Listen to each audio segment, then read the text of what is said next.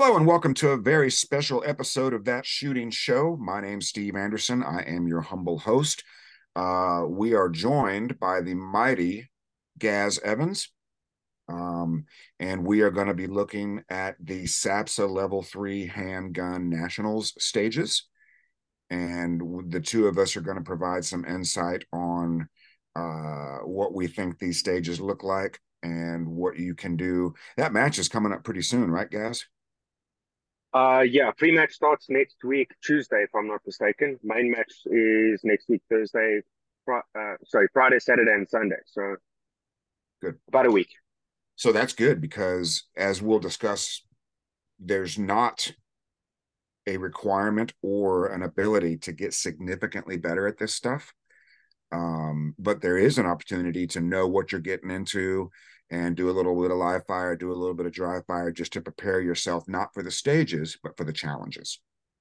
Okay. Yeah. And Gaz and I just confirmed that neither one of us has studied this document extensively. So, but that's okay because we're so great at this, we don't need to study it extensively. And maybe there's something to be learned there as well. Gaz, did you know that Jay doesn't even bother looking at the matchbooks anymore? I heard him on one of your recent episodes that you did together. It might have been the Nationals course of fire you did last year, where he said he doesn't even really look anymore. Yeah. I mean, Yeah. the only thing we'd be looking for is strong hand, weak hand, and any sort of unusual start position. But he Mm. practices all those things every day anyway, so it doesn't really matter, you know. Yeah. Um, all right, let me go ahead and share my screen, and we will take a look. All right, so the first thing we have is a beautiful cover page with a lovely logo on it. And is SAPSA the Steve Anderson Practical Shooting Association, or does it mean something different? Technically, it means something different, but I like the first version. All right, and the IPSC format is is it three smalls, two mediums, and one large? Yes. Yeah, that's the format we try and stick to. Okay, but they're not necessarily in that order, which was the first thing I noticed. Um, Yes. Even though that's the ratio, I guess I've never looked at this so in depth before, but I think it's interesting that they're not in that order. Of course, that's something you're very used to. Yeah, at our nationals, it's potential. It's there's a fairly high potential that you might not have that structure in a day. Primarily because we shoot 8 stages, and maybe the way they design the courses or the way their stages are laid out physically, you might end up shooting more points on one day than the other, and vice versa. So it's quite common for us. Do you have any? I'm sure you don't, but between short, medium, and long, do you even care anymore? No, not really. Okay. And before we get into this, I am hearing on when I'm talking to people in mental management and when I hear and look at other social media posts. Have you ever attempted to come out at about 75 or 85%? Just kind of take it easy on the first stage. Was that ever a thing you did? It was a thing, but it was pre 2020 that was a thing that I was doing. Okay. Yeah. The downside I found with that personally is that when I did that, it was difficult to get to 100. So I'd end up spending more of the match in that 75 to 80 or 85% area than what I would have liked to have. Yeah. And if your first stage is a high point stage, you don't want 75% of those points. You know, you want 95 Yeah, to 100% of those points. yeah, Um, and what people don't understand about that is it's a different form of conscious override. So under trying is just as damaging as over trying. Now the score will be slightly better if you under try, mm, because you're less likely to make a big mistake. But yeah, that's one of the first things we teach people in all of the classes we're going to be doing in South Africa is let's get away from the conscious control of speed. Let's stop speeding up. Let's stop slowing down. If we're shooting for score, let's shoot at the speed of sight. yeah. Oh, and just, man, how much fun did we have getting to 100% on virtually every American classifier we undertook? Oh, that was a lot of fun. That was a lot of fun. So great. And I just remember every time you wanted to smoke, I was like, oh yeah, you want to smoke? Yeah, that sounds pretty great. Okay, get me to 100%. We can have smoke. Yes. Oh, the reward structure works. Yeah, So sure does. Sure does. All right. So one of my favorite things about IPSC and something that I wish would be virtually universal is starting anywhere. So here we are on stage one, start anywhere, 30 rounds, 14 IPSC targets, 2 plates, and 3 IPSC no shoots. yeah. So when you're looking at a start anywhere stage on a diagram, can you come to a conclusion just looking at the diagram, or would you need to see it in person to really get into that? If the stage is relatively simple, it might be worth saying, okay, look at starting somewhere else other than the obvious. But if I look at stage one, like we're looking at now, that's something that I'd want to see on the ground before I made a decision, because it looks like there'll be a lot of, based on the picture, it looks like there'll be a lot of left and right movement. So it would be a case of trying to minimize the amount of left and right that I do so that I can work more efficiently down the course of fire and potentially up the course of fire, depending on the layout. Okay. And one of the things I've learned is that anytime people have an opportunity to try different stage plans on a stage, nobody moves backwards as quickly as they move forwards, at least in my experience. Yeah. Um, so if moving forward makes sense, everybody will be able to do that more aggressively, safely from a safety standpoint, and also safely from a DQ standpoint. Moving forward will be Yes. more reliable, more efficient. So Yeah. I really like what you said, because they're going to make you go to this port, this middle port on the right. They're going to make you go to that. Yes. But if we can stay in a straight line down this hallway, that will reduce the time. Yeah. Because Okay. it looks like they're going to force us into the back left corner of Yep. the stage, the back right corner of the stage, that port, and definitely the front left of the demarcated area. Mm-hmm. And one other thing I've noticed about, so let's call this a start anywhere. Every stage makes you go everywhere. That's what stage designers do. They're forcing you to the port, they're forcing you to the corner. But when I look at people run dramatically different stage plans, I don't see a huge difference from stage plan alone on a stage that makes you go everywhere. Yeah. Unless you're doubling up on a movement or a section of the stage in terms of movement, that you're doubling that distance, then it might have a small bearing. But on a big stage like this, that difference is going to be fairly negligible from what we can see now. Mm-hmm. And do you ever get involved in counting steps or things of that nature when you're coming up with stage plans? It's probably something that I should be doing more of, but it's not something I've ever really paid attention to, because I want to be more confident in my stage plan than I am in the number of steps in my stage plan. Well, I just meant when you're making decisions. Yeah, sure. But it just seems to me that if I have to go everywhere, and as you said, as long as I'm not double tracking or doing something dumb, a question like that presumes we're not going to do something dumb, you know, Yeah, something that a beginner shooter might do just out of ignorance. Um, yeah. but in terms of the targets, this looks pretty straightforward. Um, because you know the range So, so well, how yeah, far are those plates likely to be? I don't know Cape Town's ranges and bays all that well. I'm trying to think of which one is likely to be stage one. Um, so they've got the distance specified there of 5 to 20 meters in the briefing. Ah, I see. Okay. Yep.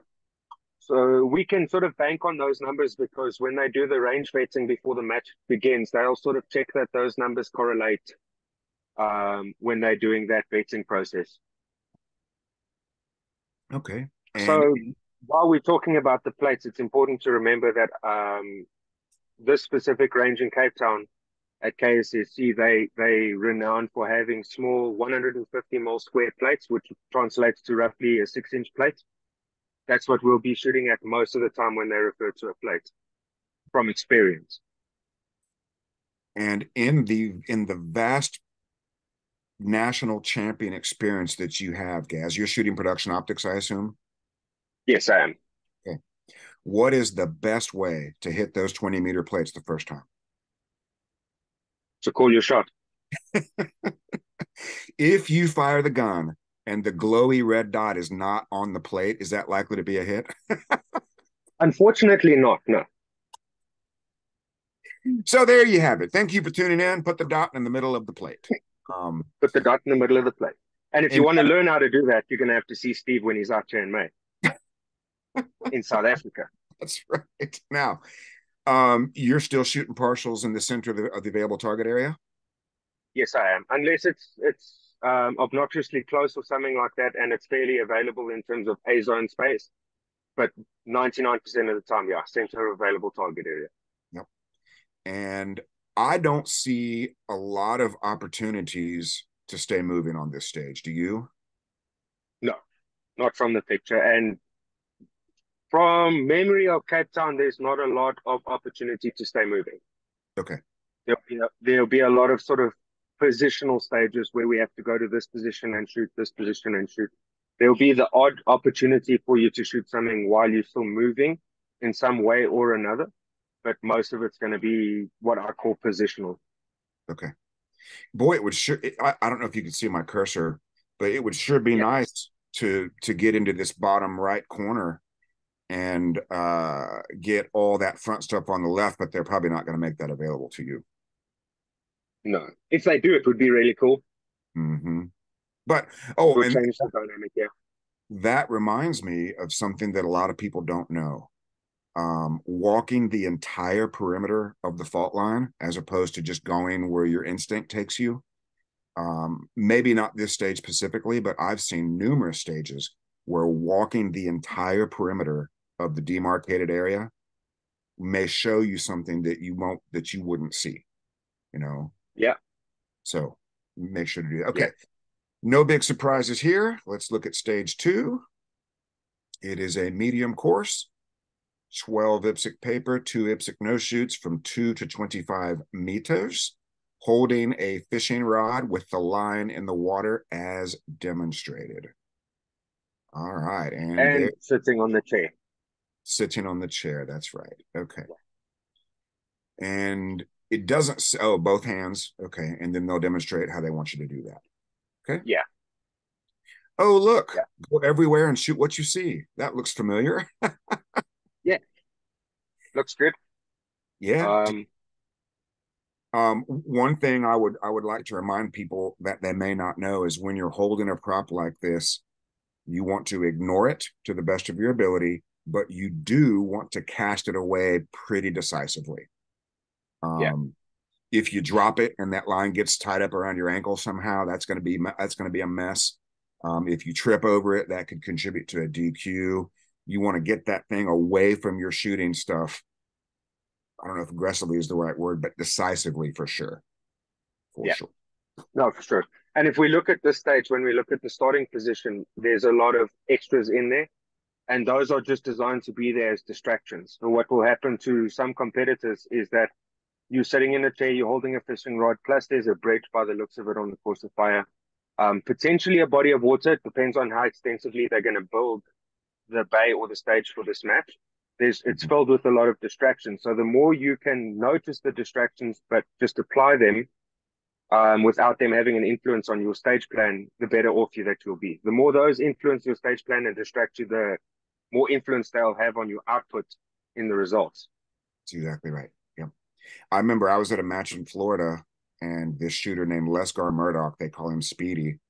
They have we call them kiddie pools, the little miniature plastic pools for children. Yes. And they had it stuck right in the middle of the stage and he just leaped over it, and instead of going around it, he jumped over it.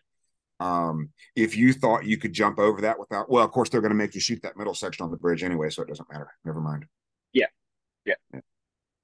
And one of the unknowns with the bridge is that we don't know if that's going to be a seesaw type bridge or if that's going to be just a rigid bridge that's relatively small for you to position yourself on in terms of your feet. So we don't know what that's going to be, but if we have a look at that before the match starts, then we know where we stand. And do you have a sort of a go-to method for handling teeter-totters? or is everyone different enough that you just kind of play with it and figure it out? We don't get a lot of experience on those teeter-totters, but depending on how they build this, it may require us to have the teeter-totter on one side to engage a target and have it shift to the other side to be able to see the target. So there's something that's also something to play a role in, but we'll only see that probably once we get to walk the stage, or potentially if anyone gets to see pre-match video or squad shooting the pre-match. Yep. And your statement was so important. There are a lot of distractions here that don't need to be distractions. If you're sitting there worried about the fishing pole, worried about the chair, worried about the bridge, you'll not be shooting well. Prepare for those the best you can, and then ignore them the best that you can. Yeah. Outside of that, looks pretty much like go everywhere and shoot what you see. They're going to force you to go to these places. That's pretty obvious. Okay. Anything to add on that one? No, I think we're good there. That looks good. All right. Stage 3, competitor starts with both feet touching the mark. 22 rounds, 10 paper, 2 steel, 1 no shoot. Plates will be guaranteed to be at 15 meters, probably. Yeah, most likely looking at it.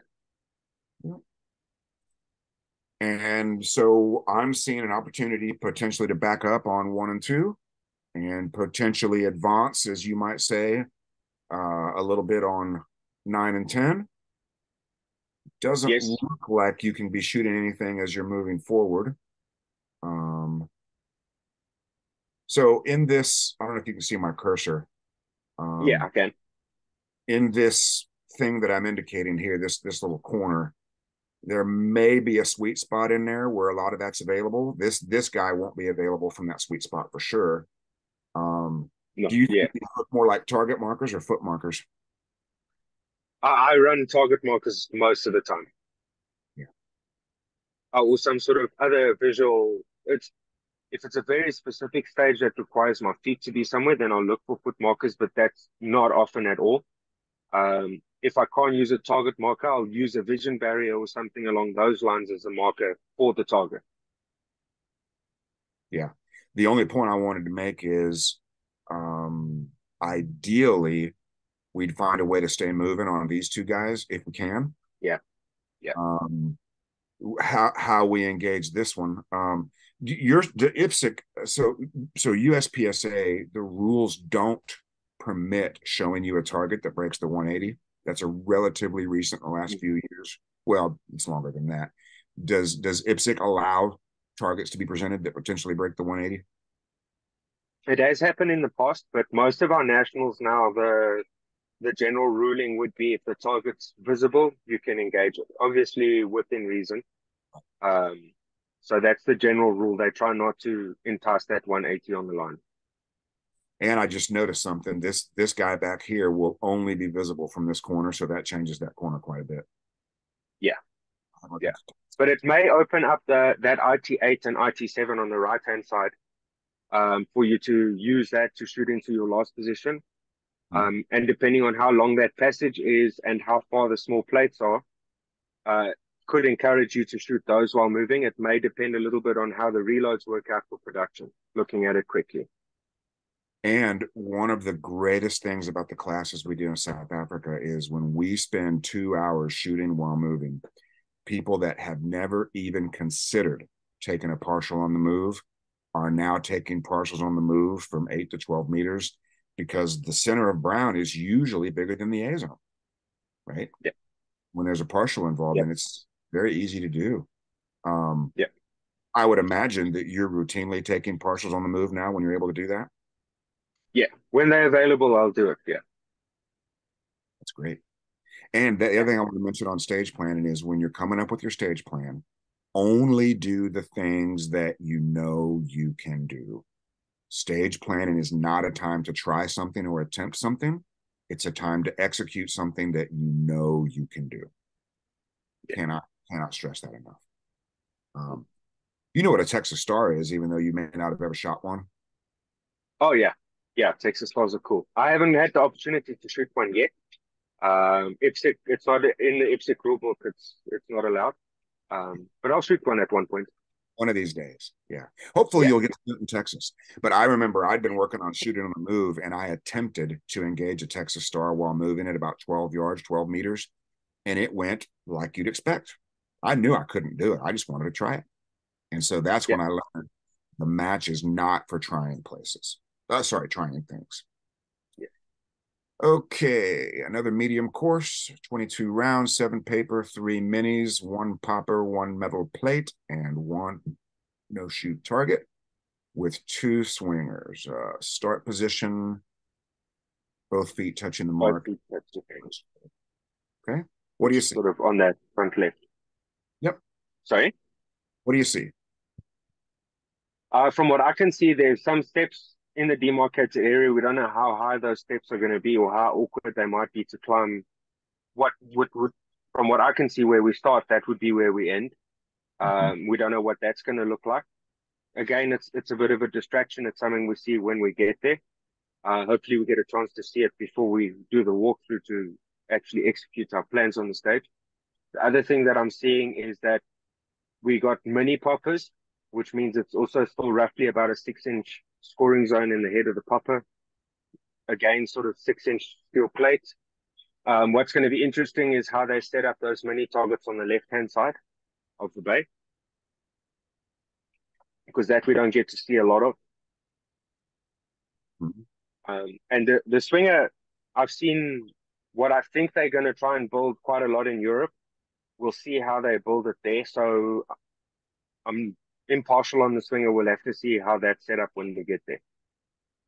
In terms of strategy or in terms of where you're going to take it from? In terms of strategy. So if it sort of ends up being built the way I think it's going to be built, ideally the timing on that swinger is going to be crucial, or that swinger array is going to be crucial. And ideally we need to engage both targets from one side. If we start crossing over or we have a missed time on the swinger, it's just going to eat time on that stage. Now, with that kind of presentation, is that likely to be? It looks like it's going to be the maximum distance of the stage, so that's going to be a 15-meter swinger. Mm. Is that Yeah. something that you would be comfortable 2 shots on 1 pass or 1 shot per pass? Depending on the speed of the swingers, 1 shot per pass most of the time at that distance. And so you're thinking 2 passes on one side, 2 passes on the other side, as opposed to trying to go back and forth? Yeah, either that strategy, or if they're a true sort of double stack swinger array, it's two on right, 2 on T1, for example, and then 2 on T2, both on the same side of the aperture, if it's built the way I think it's going to be. So as Oh, one target goes through, 1 shot, as it comes back, 1 shot, the other one comes through, 1 shot, and then it goes back, 1 shot. That's why I think the timing is going to be crucial if it's built that way. okay. So you think they're both going to appear on the same side of the aperture? They might be visible on both sides, but the side that we engage them on, depending on the timing, would probably need to be where we engage them, both of the targets from. And again, this is sort of a hybrid of a side and a center presentation. Yeah. Um, these anything that's kind of a center presentation, it is possible to get 2 on 1 pass, but it is difficult to call 2 good shots on 1 pass. Yeah. And you probably already know this, but this is something I've begun telling people because it's pretty generous. I would say, let's just say there's roughly 1 second of target time, meaning the target will be disappearing, or it'll take about a second to reappear, let's say. Okay. Does that Yeah. sound about right? 1 second. Yeah. Yeah. So that means if it is let's just say, could you even guesstimate a hit factor here, Gaz? On this stage, no. Okay. Let's call it a 22 rounds. Let's say, for argument's sake, it's a 6 hit factor. 6. Okay. All right. So if that's the case, you have got 2.5 seconds to prevent a mic. And what that means is if you're calling an iffy shot on that swinger, you've got 2.5 seconds to fix it before it hurts your score. Okay. Yeah. And I do not think it's going to take anywhere near 2.5 seconds for that swinger to come back. No, I don't think so. And I would say that 6 would be the absolute highest this stage could be. Yes. Yeah. Because waiting for that swinger to appear, depending on how they appear, obviously there's no shooting while that's happening. Obviously that drops the hit factor quite a bit. And one other thing I'd like to add, are these stairs likely to be wooden? I would say that they would be wooden, yes. Okay. So I just want to let everybody know, if you are wearing cleats, I know our buddy Brendan, he used to wear 2 different color shoes. Is that Brendan Koch? Yes. Yes. Brendan, yes. He used to wear plastic cleats. I don't know if he still does. Traditional plastic cleats are suicide on wood, and they're 100% suicide on wet wood. If that's wood and it gets damp, plastic cleats are going to be ice skates. So if you're wearing plastic cleats, and there's range likely to be gravel or dirt or sand, or what's the range likely to be? A combination of some gravel and grass, mostly. So cleats are okay. I don't know if they're the best, but if you're a guy that wears cleats and there's going to be wood in the match and it could be damp ever with dew or rain potentially, cleats are suicide on wet wood. I just want to let everybody know that. Yeah, I can vouch for that. I used to wear cleats as well. Wooden top stage, sort of flat floor wood in a container. I slipped and I tore a hole in my groin. So be aware of your footwear. It's often underestimated. And I don't know specifically, but I would imagine brass on a wooden floor would be also bad for cleats. Yeah. Then it becomes roller skates instead of ice skates. All right. So wear your cleats if you want to, but bring another pair of shoes if we think there's going to be wood there. Do you take more than one pair of shoes to the match? I do, but not more than one type. It's all sort of trail running shoes now, and I'll have a pair in case one pair gets wet, basically, or potentially broken. I've had that before as well. You don't want to be going out there with duct tape on your shoe. Yeah.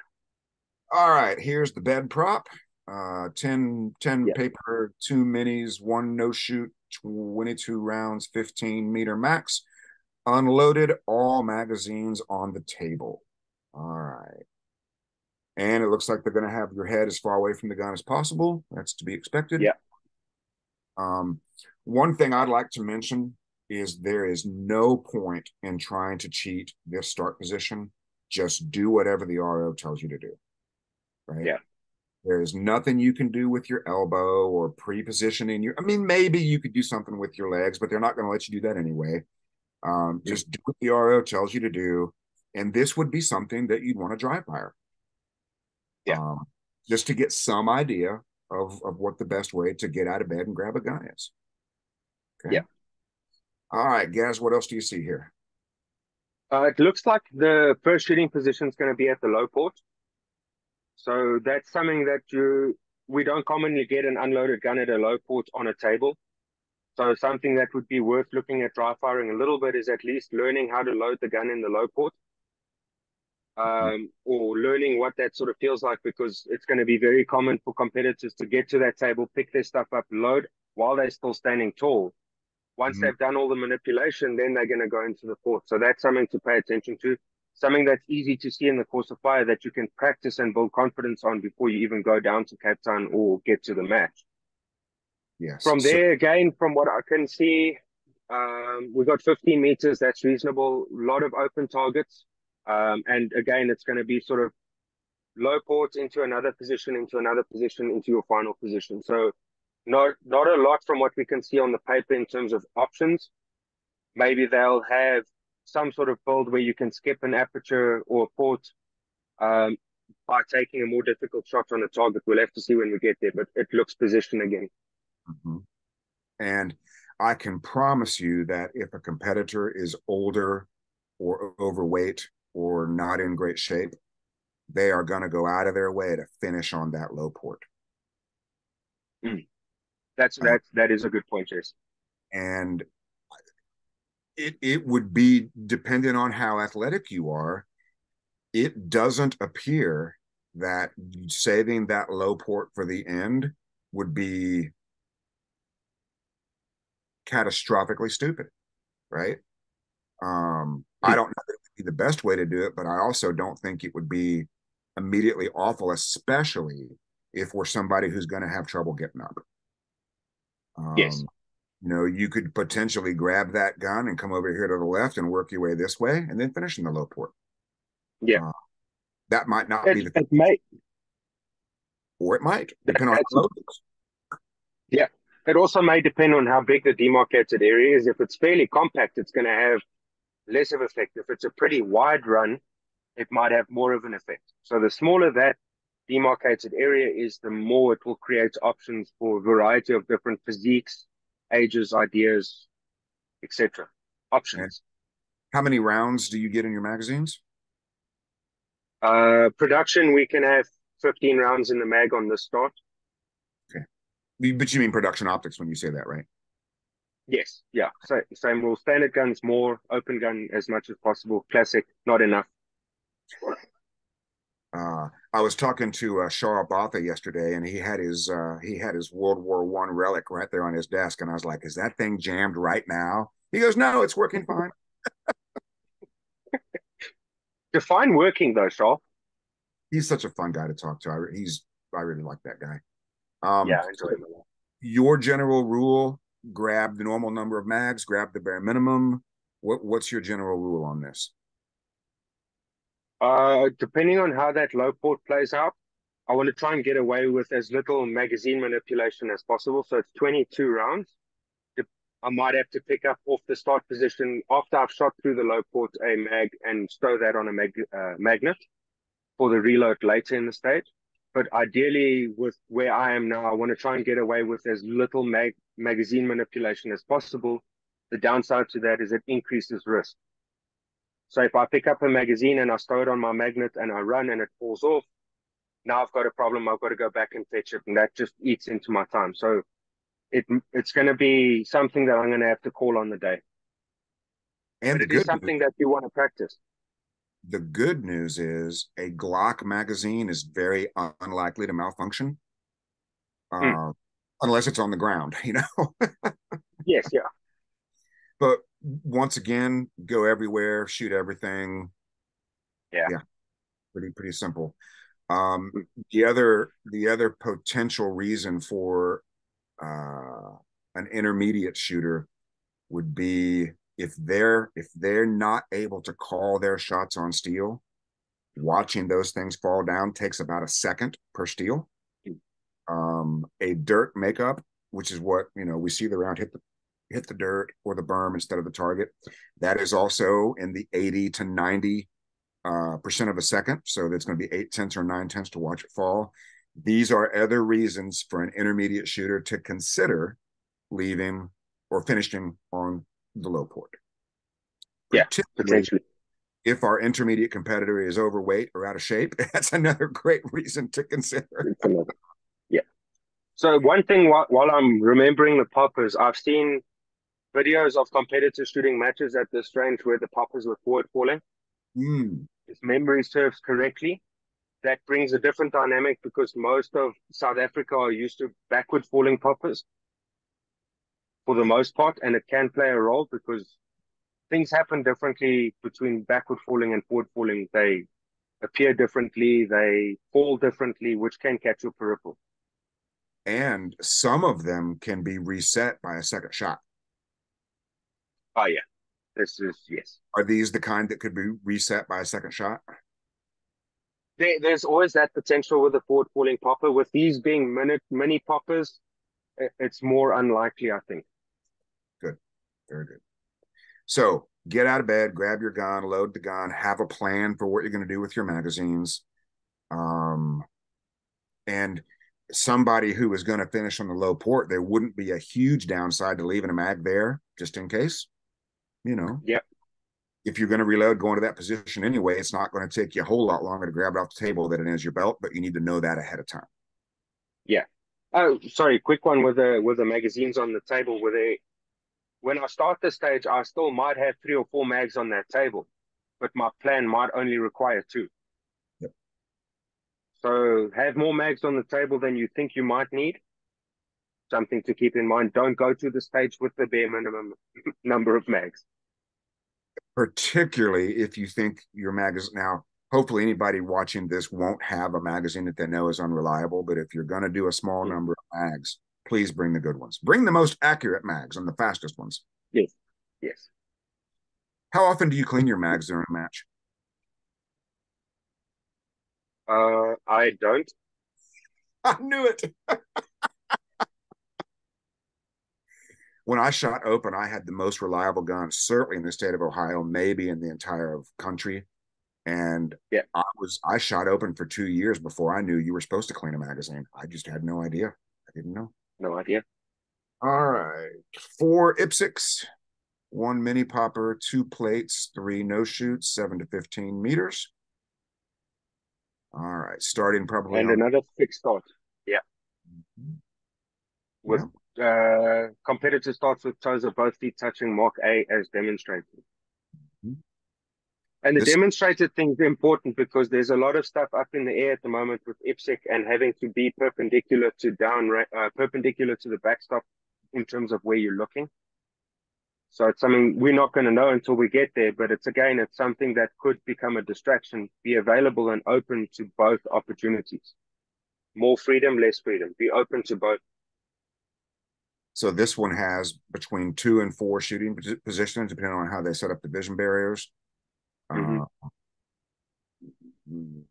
Very simple. There's a slight memory element to this, but not really. It doesn't look like it's going to be too confusing for anybody. Yeah.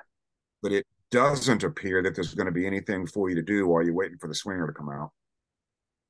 It doesn't look that way, no. And again, if we look at the sort of the size of the plates, we're talking mini poppers. Something to keep in mind. Because of the distance and the size? Yep. So if that's probably 15 meters. Yeah, that's the farthest target. So yeah, 15 meters. Yeah. The one thing people can be doing is dry firing in match mode simulated steel. If you've got a paper plate or something maybe a little smaller than a standard paper plate, that would be a great thing to be dry firing on. Yeah. Okay. 5 IPSC, 2 plates, 1 no shoot, 12 rounds. Both feet touching the mark as demonstrated. I think this is going to be a trend that we see throughout the rest of the course of fire with that fixed starting position. Feet touching, even the bed starts is a fixed starting position top stage. So, and it doesn't say anything about magazines on the barrel. I wonder if that barrel is really relevant. Can you think of a reason why that barrel might be here? The only reason that they might have put it there is maybe to prevent anyone shortcutting the corner, forcing them to go all the way around the corner. So if my feet don't leave the demarcated area, I can cut that corner? Yeah. You can jump from corner to corner as long as you stay within the bounds of the demarcated area, yeah. Fairly straightforward. There might be an opportunity for shooting on the move that right-hand target, the small plate and the other small plate, depending on how the layout is. But I suspect they're going to force you into each sort of corner of that demarcated area. So if you can capitalize on that shooting on the move, it might mean taking those plates on the move, which some people will do. Some people won't have the ability to do it yet. Or the confidence, yeah. Mm-hmm. All right, number 8. We're going to need to pick up the pace just a little bit here, but there's not we've got most of our general stuff out of the way anyway, so now it'll be a little bit more stage specific. Sure. All right, 5 targets, 1 popper, 1 plate, 12 rounds, 5 to 15 meters, all mags on table, flat on table. Yeah. So would you ever attempt 1 magazine on a 12-round stage? Yeah, I would. Would you really? Yeah. If I sort of look at this stage now, they put what appears to be a large popper, which I guess is going to be engaged at that front port. It might be an option from the start where you load the gun. But if we look at the stage in terms of air quotes critical accuracy, the small plate on the left-hand side from where we load the gun would be the important part. And I would have the confidence to plan the stage with one magazine. If I do have a makeup on the small plate, then I'll plan a reload off the table before I leave that position. Oh, okay. That's very smart. That's outstanding. And I don't know the range of competitors that are listening to this, but very frequently when it's an unloaded start, people forget that their round count has now been reduced by one. So Yeah. I just remind that it's more important for production, probably. Well, you don't have any 10 round divisions. We still have, well, actually, that we don't anymore. But at any rate, I just want to remind people your normal round count has been reduced by one on an unloaded start. Yeah. Okay. So this is interesting. Ideally, we'd want to shoot something else after the activator, but Yeah. that would require you to come in. I suppose getting this guy on the way in, and then activator, then this guy, then back to the bobber. Yeah. Yeah. If This, that works out, then at least there's something happening. yeah, this is a much nicer angle than this is for coming into that port. Yes. Okay. Absolutely. And it's also a little bit easier, or it looks like it will be easier to go from the activator to that target back to the moving target. And it does appear to be a vertical bobber as opposed to a swinger. Yeah. Yeah. I always found those much easier than swingers, depending on the speed. Sure. At our last handgun nationals, they had some that were so tall that at the top of the movement, they were literally 8 or 9 feet in the air. They were so tall, which requires very large. Nobody's ever shot at that angle, because typically it wouldn't be safe. It almost feels like you're shooting up. Yeah. It's very strange. All right. 15 targets, 1 plate, 3 no shoots, 31 rounds. Starting Start anywhere. Cool. So I think we could expect them. Well, you would know better than me, but could we expect them to make the starting area not necessarily obvious? Or do you think it's going to be pretty obvious? If I look at the shape of the demarcated area, it's going to be pretty obvious. Okay. Depending on how they lay the targets out, there might be room for you to shift that position a little bit. And hopefully they build it in a way that would generate options for the competitors to pick and choose from in terms of where you would start. Maybe not necessarily in the front, but if you look at the back line, depending on how the targets are laid out, there might be an opportunity for you to push the limits moving more to the right. We'd have to see when we get there. Now, this doesn't look too complicated at all. I think we can count on these guys only available through this port. Yes. Which would probably define the starting position of the stage. And there may be a potential to stay moving a little bit on these guys, but that, of course, depends on what happens over here. Yeah. And one thing I'd like to remind people to do is, think about the best position for both of these arrays as opposed to the best position for either of them. Meaning there may be a really great place to shoot these guys. That means you have to move a lot more to get to where you can see these guys. Yeah. All right. 5 IPSC, 2 poppers, 7 to 15 meters, start anywhere. Right, what do you think? So depending on the size of the demarcated area, there might be good options for start position on the stage. But if we sort of look at the general layout again, it looks like it's going to be a 3, potentially a 4 position or 3.5 position stage with what appears to be not a lot of options. Looking at this stage, we'll probably find that most of the competitor base will approach it with the same plan.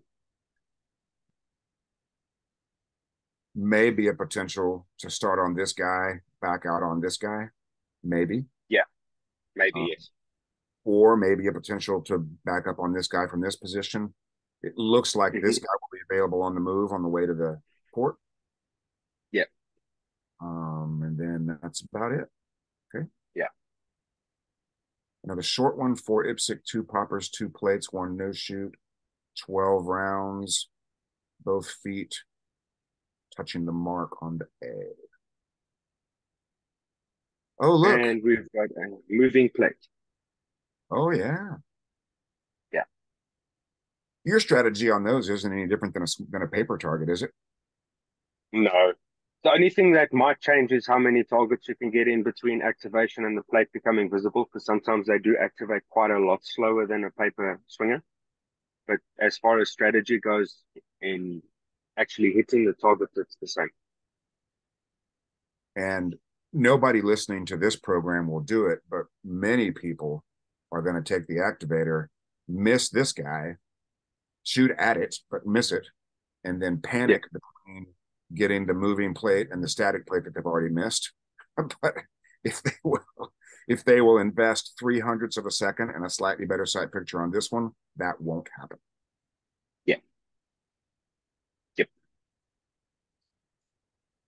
12 rounds, starting anywhere. 5, 1, and 1. What do you think? So what's really cool here that I'm seeing immediately is most people, I guess, would start at the back of the stage. You've got that IT5 on the right-hand side that you'd most likely start on.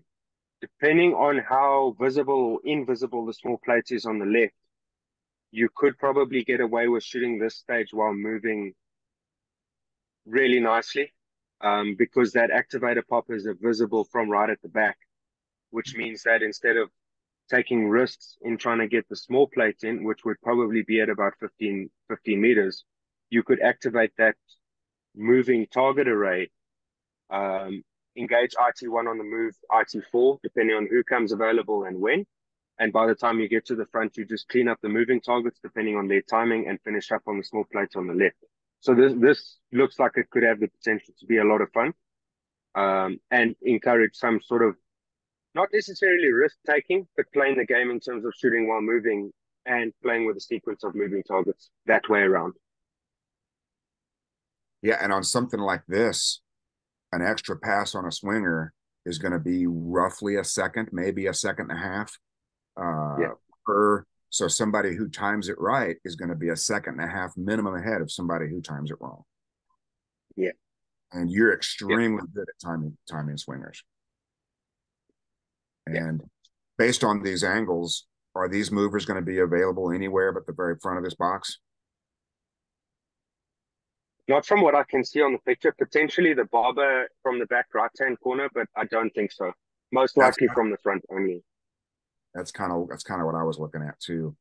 Mm. And I don't know if it applies to this stage, but many people in the US like to activate the movers first and then do a bunch of other stuff and then come back for the movers, failing to realize that yes, they have slowed down, but they've also slowed down how long it takes for them to come out if they're not there.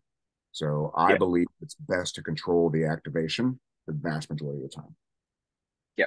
Yeah. If you want to learn how to control swingers, Steve's going to teach you that to the T. Yeah, we're gonna yeah, we're gonna make Yeah. swingers our well, I'm not gonna say it on the family show, but you're gonna make swingers your pet is what you're going to do. Yeah. Bottom line is you need to control the moving target. Don't let it control you. That's exactly right. And I also want to remind people, do people over there know about Dry Fire King? Not sure. Do you know about Dry Fire King?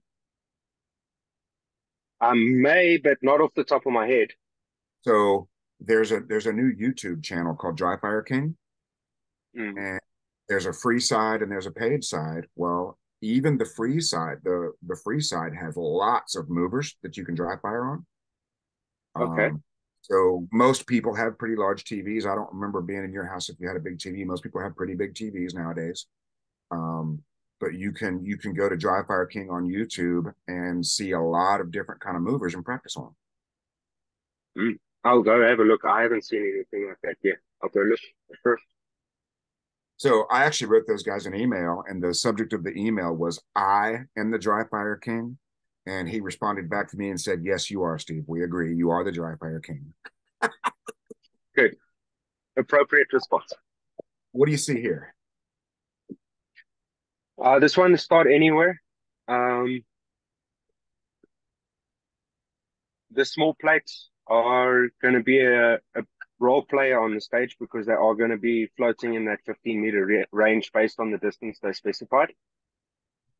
There is potential, it's difficult to see, but there might be potential to squeeze in that partial target on the bottom right-hand side of the bay in between activation of the moving target, or alternatively activation one of the left small steels and then the moving target, depending on how they build it. But there may be potential again for a little bit of shooting on the move, or at least shifting your body in the correct direction for the stage on those small steel targets, and definitely on that partial array on the left. And what I want to remind people of is the shooter that wins this stage inside of each class and division will be the one that goes clean on those metal plates. Yes. At your level, you're not likely to fire 6 shots at 3 plates, but when you guys are waiting for a sight picture on those 15-meter steel, it's going to feel like it's taking forever for your sight to stabilize. If you fire the shot before that happens, you're just going to have to do it again. So you might as well. That's what us as handgun shooters often neglect, is that when we decide to fire the shot before there's an acceptable sight picture, we actually have to start from beginning again to fire the next one. That's right. That's right. Yes. All right. And that is, of course, something else you will learn if you come spend some time with me while I'm in South Africa. I know so much about shooting that one of the first things I can teach people is that if the sight is not on the target when you press the trigger, the shot will not be good. Oh, that's strange. I always joke that a well-written owner's manual for a red dot sight would put me out of business, so I hope nobody writes one. We'll just keep an eye on them for you. We'll just have to keep a secret here. Okay. So you have the luxury of starting anywhere in this giant demarcated area. Yes. Um, So it's not something we see a lot in IPSC anymore, where we've got such a small box where it would ultimately become a stand and deliver stage, which is pretty cool. in America, they call these speed shoots. Okay. And yeah, so probably start on the activator, I'm guessing. Either the activator or the small plate on the right-hand side. You can knock him down, activator, IT1, that partial array, and then back onto the moving target. That would keep your gun going in a more in a nicer direction instead of going back and forth. That's a good point. Pretty simple. Yep. As earlier, it depends on how they set the swingers up in terms of strategy. That's all. And that would be something that if you have the ability to watch other shooters shoot it, potentially taking a video of that sequence, full speed, slow motion, could be very helpful. Oh yeah. Remember when they had that stage with 4 activators and 4 swingers, and they were all arguing about it, and I brought you over to the bench and showed you my video, and then you destroyed the stage. Yeah. I still got that video somewhere. That was a great one. Oh yeah. My first time's there, I think. All right. Sorry? That was I think it was the first time. Yeah. First or second. 12 rounds, 5 to 15 meters, start anywhere. Start anywhere. Shoot the things. This is interesting. Kind of makes you wonder. Oh, I see. Yeah. So this is one where walking the entire demarcated area may show you something that you don't see if you just start walking the stage. Yeah. Yeah. You know, there may be a place to stand to get all this from one position, or there may not. They may not, yeah. Probably And won't. then, yeah. Go ahead. The 2 targets that are sort of hidden by the vision barriers, IT2 and IT3, to me, it looks like they might be encouraging or forcing IT2 to be shot from the very front left-hand corner of the demarcated area. So that's something to keep in mind. That might add a little bit of a memory component. That's why, as you said, walking on the outside demarcated area will be valuable or potentially valuable. And with these 3 plates, somebody, hopefully nobody listening to this program, but somebody is going to spend 10 seconds on those 3 plates. Yeah. And that's not going to. Okay. I don't see a lot else to talk about here. That looks pretty simple. No. And anybody that can call their shots on steel is going to have so much better time with this guy. Because it looks like he can only be shot from here, right? This corner. Yes. And Yeah, that's what I'm saying. If we have to stand there and watch him fall, or we can call that shot, that's going to save a lot of time on that guy. Absolutely. All right, 23 rounds, 10 paper, 3 plates, 1 no shoot. Heels on the A. All right. Oh, look, another one. Very positional. Yep. Yeah, I think lots of positions.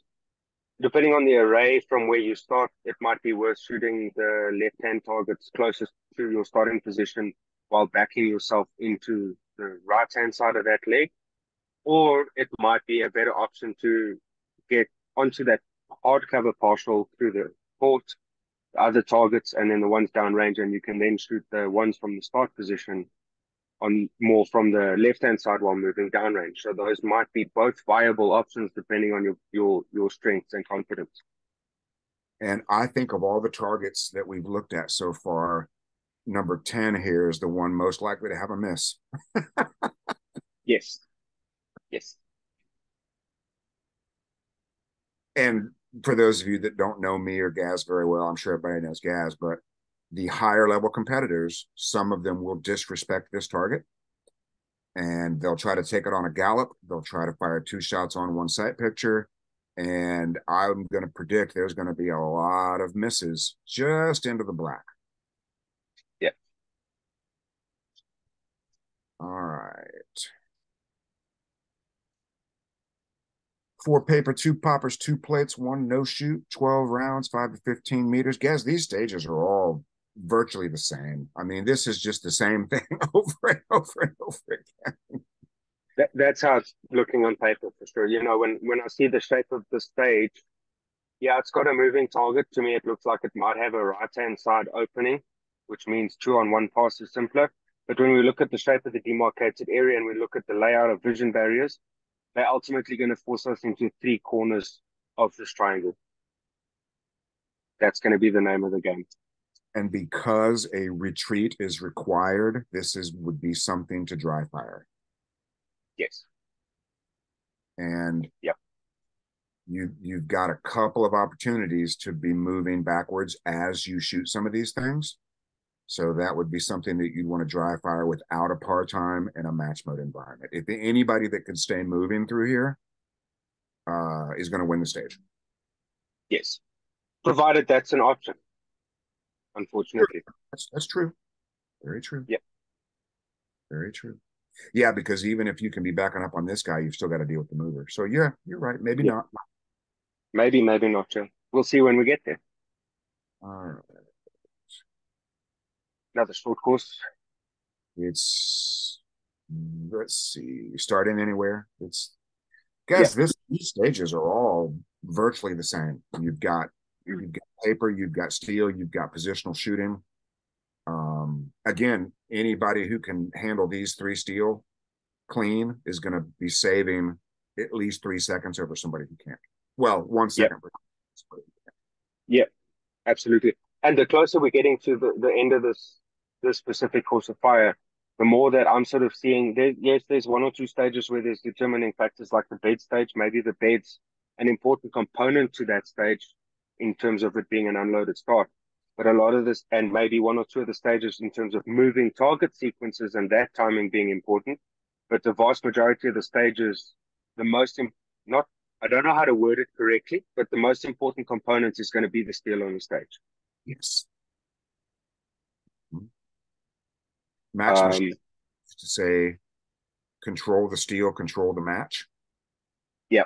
And this looks very heavy in that sort of line. Every single That's a one of better these, way of phrasing it. every single one of these plates is plus or minus a second and a half. Yeah. Okay. Because it looks like a lot of them are going to be placed 10 meters and out. Not to mention the possibility of a standing reload, potentially, depending on stage plan and everything else. Yeah. And considering production capacity, 12 round stage, you've got 16 on the gun. You have one or two too many makeups or a little bit of impatience here and there, and you work yourself into a reload on a 12 round stage. And this is not a universal statement, but I find that anytime somebody goes into the stage and tries to do it without a reload, let's say it's a 13 or 14 or even 15 round stage, it usually causes them to shoot conservatively, and it usually causes them to undertry. So Yeah. unless most of the time, at the very least, having another magazine available or planning a potential contingency reload, in my opinion, is better than trying to do it all in one mag. Yeah, and when we get to some of these stages while we're there might be a stage where the influence is so heavy on the stage that it's worthwhile just doing the reload on the 12 round stage and saving yourself that hassle and giving yourself that peace of mind and confidence that you just have to execute your skills. Whereas if you're running on the edge or something like you said, you run conservative. But what often happens to a lot of competitors who haven't done mental management, for example, he will think more about not missing than he will about hitting the targets, which will result in a miss. When open guns first began to hold 30 rounds, I never had more than 27 plus one, but we'd get to a 30 round stage and they would spend 4 of their 5 minutes debating whether to do it without a reload. So dumb. If it's a 30 round stage, there is going to be a place to do a reload that's not going to cost you any time. Absolutely. All right. Do you see anything here that's it's the same stuff? It's the same. This one's just got more bullets or requires more bullets. But again, very positional. If we look at how compact the vision barriers are and the density of the targets, it's going to be get to this position, engage your targets, move to this position, engage your targets. Something to highlight is that with those kinds of stages and this kinds of match, it's going to be about making sure your gun's up and ready to shoot when that target becomes available. And we really started highlighting once I figured out a way to have you guys work on the shuffle that didn't require the boxes that we normally do them. Any short period of lateral movement has got to be a shuffle, and it is the easiest thing you can do around your house because most of your household movements, like if you think about coffee maker to the cabinet, 4 feet, 3 feet, perfect place to practice. It's within shuffle distance. Yep. Yep. Absolutely. If you like to eat truffles, you could do a shuffle on the way to your truffle. It would be fine. Yes. If you carry a duffel bag, you could carry your duffel while you do a shuffle on your way to eat a truffle. Exactly. And then you're building leg strength at the same time. If you just like put a couple of kettlebells in there like Joey. Oh, this looks interesting. Starting anywhere. Push button at A activates 3. That's interesting. Mm-hmm. So this looks like this appears to be the more head scratchers. We call them head scratchers if they're a little bit confusing when you look at them. Mm-hmm. What do you see when you look at this one?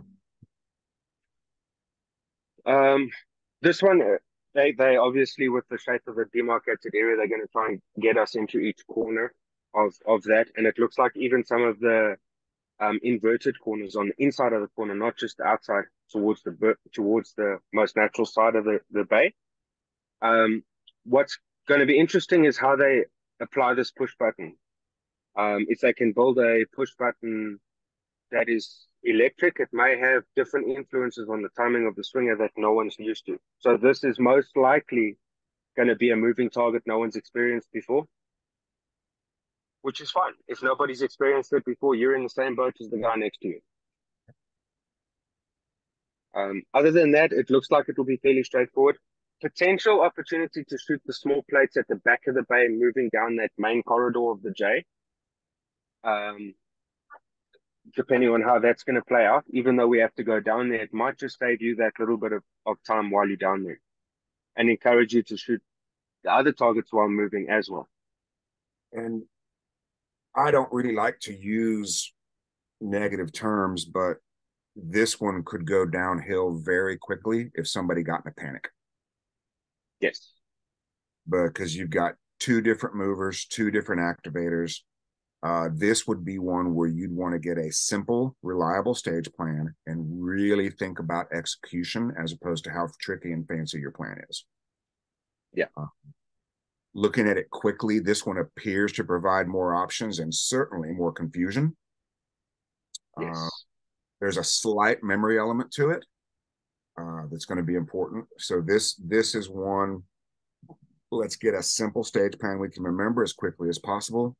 Well, I mean, it's no different than other, but on this stage specifically, Yep. somebody is going to lose their division on this stage. Let's just put it that way, right? So let's make sure it's not anybody listening to this program. It's for sure not going to be you, but no. This is cool. All right, another medium course, both heels touching the A's, 21 rounds, 15 meters, moving plate, activator in the front. Yeah, little bear trap. Yeah, is it possible for you to know what this activator is going to look like?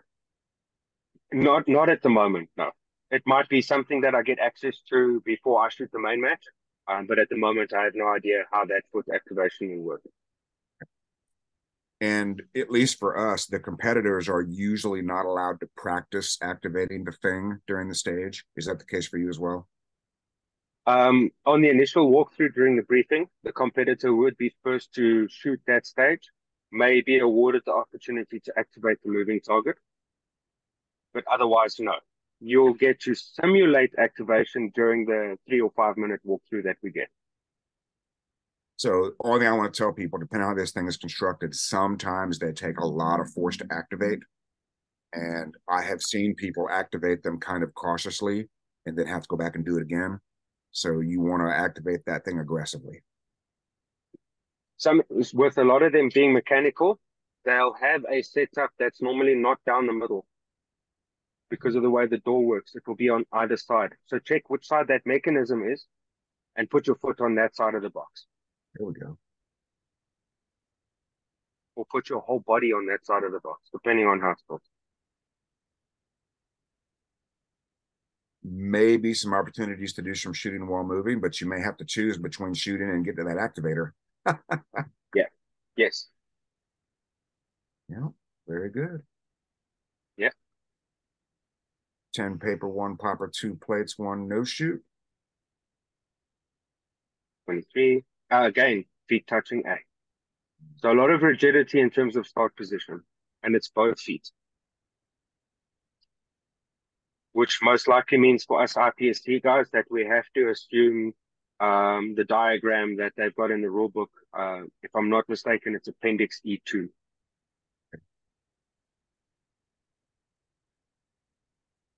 Another moving target looks like a bobber up down. And it looks like, do you see any place other than this little tiny doorway, this aperture here, where all this can be shot? No, that looks like it would be the only place that you could engage that array from. And they're going to force you deep into this corner, which means that's the most likely in position. Yes. Yes. Maybe an opportunity for movement here. So this is one where sometimes you'll get to a stage like this, and these targets that look like they're about 8 to 10 meters could wind up being very close, depending on the bay, right? Yes. So these could turn into hoser targets very, very easily, depending on the size of the bay. Yeah. Yeah. We learned that at Handgun Nationals. When we got there were a couple of targets that were looking to be 10 yards away that were almost close enough to touch with your hand. That's how close they actually were. Yeah. Yeah. And with these diagrams in specific actually being visually not accurate to scale, it will be a little bit more difficult to judge, but you can bargain on it going one of both. It could go both ways. It could come closer. It might go out a bit further. Yeah. And, you know, Gaz, I don't know if I have ever seen a stage that was more difficult on the ground than it looked on paper. And meaning, most of the times when I look at the match book and see the actual stages, the stages are easier than they look in the match book. Has that been your experience? Yes, absolutely. Yeah. Yep. All right. Well, I thought we had 30 stages to look like, but it looks like we're done. Yeah, we smashed out the 22 stages. Outstanding.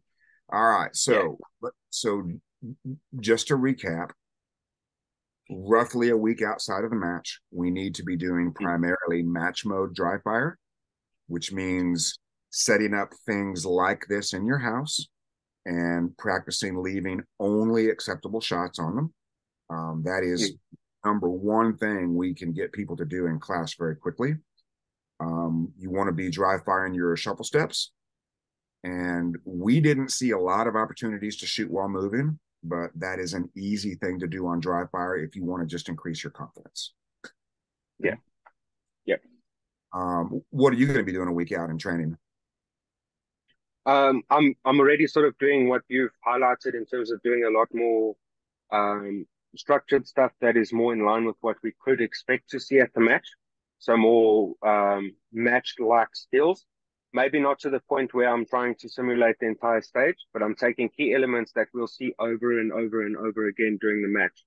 Getting into position early, making sure the gun's up high, just maintaining my transitions for what they are, making sure that I'm being accountable with them. So shot calling with the transitions. And then I am still throwing in a lot of shooting on the move because while we might not see it here, it might not be applied in the traditional sense of what we see in shooting on the move, but it might present me opportunities to strip my body weight or take half a step towards that next position, which in my opinion is shooting on the move. Yeah. So we want to be able to do it from there all the way through to a full walk, maybe even a sprint, depending on target difficulty.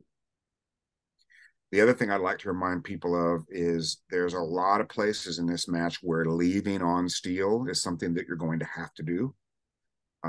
So I would encourage people to set up a movement exercise that requires them to call a shot on steel and dry fire, move to a new position. I would personally use, if I was going to shoot this match, I don't have anything here in front of me. You could use like a CR2023 battery if you've got an old one lying around. But shooting dry firing a steel on the small side to simulate distance and having to leave that position, having called that shot, I would want to do a lot of that. Have I seen what I need to see? Do I know that's going to be a hit? Can I leave with authority instead of fear? Yeah. Okay. And that's also a case of getting comfortable with that simulated distance. Your sights are going to occupy well over 80%, maybe even 90% of what's available on that target when you're looking down sight. So getting comfortable with that's also important. And just in case people are watching this that don't know about match mode dry fire, there's usually not a time component in match mode dry fire. It's really all about calling every shot as acceptable without consciously slowing down. I've now talked to two people, Gaz, who think that match mode dry fire means consciously doing it in slow motion. I have never told anybody that, right? No. But these are people, I think, who presume that good match mode shooting requires them to consciously slow down, which is also not the case. And just to remind people, learning how to shoot without the conscious control of speed is the most important thing that I can teach them. Surely you went through a phase of speeding up, slow down, speed up, slow down, right? No, I didn't have a speed up, slow down phase during my training or my progress, even at matches. What I typically did, which was the best fail safe for me at the time, was to spend my life consciously slowed down and basically in bullseye mode. Okay. That was a safe space for me. So the scores generally looked good. My times were relatively competitive, some to most of the time. So that was a good comfort zone for me. was fastings. What do you do now? Now I just run it pure match mode. All I'm doing is using my vision to confirm when I'm doing things correctly. And importantly, that my vision notices when things aren't correct and they need to be rectified. I could talk to you all day, but I have a mental management online class to get to, and I'm sure you're going to be going to bed soon, or at least doing something different than talking to me. I enjoy talking to you, so would Awesome. ultimately probably be going to bed. Awesome. All right, guys, I want to thank you for tuning in to me and Gaz, sharing the matchbook with you and some general match and training strategies. I will be in South Africa in the month of May, towards the end of the month of May. And if you would like to see me and learn about all this stuff, I'm sure we can arrange to have Gaz hanging around for some of this stuff too. We haven't talked about it, but I'm sure we could arrange for some of that to happen. There will be scope for that, yes. Very good. All right, and if Absolutely. you want to sign up for the classes we're doing in South Africa, get a hold of Shanae. I would imagine most people know how to do that. If you don't know how to get a hold of Shanae, get a hold of me, Steve at andersonshooting.com, and I will connect you to her. She's literally become my Sharon Osbourne when I'm in South Africa. So obviously we're not married, but I'm Aussie, you know. Shanae, Shanae. Especially once the whiskey starts getting poured. That's when that's much more likely. So, all right, Yeah. any last words of advice for people going to this match? I think my last bit of advice is make sure that your gear is working, it's functional, it's reliable. And from there, it's a case of just going to the match, enjoying it for what it is, and taking the opportunity as it presents itself. And I would also like to extend my condolences to the ultimate second place finisher in production optics, whoever that might be.